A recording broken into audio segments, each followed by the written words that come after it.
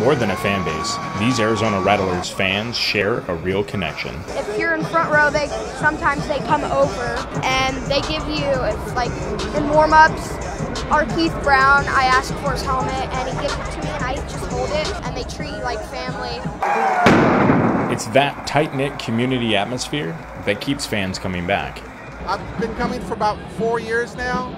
I keep coming back because I really enjoy the commodity and the love and the compassion that everybody has for our team. It's awesome. Great. It gives us something to do every Saturday when it's hot outside in August, and we have a great time with all the friends. I got into it because my mom took me here at game, and I love to play football. I like watching football, and I just like coming here and being crazy. The fans aren't the only ones who get the most from this experience. The players and the coaches, they feel it as well.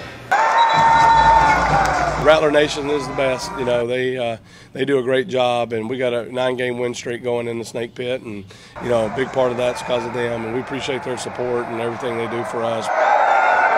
And these fans are awesome. I've played in front of some great fans out in Shepherdstown, West Virginia, but these guys out here, they can get loud and they can get everybody's motivation and everything going, and we feed off that. It's the kind of energy you only know if you go. In Phoenix, Chris Cadeau, Bronchite News.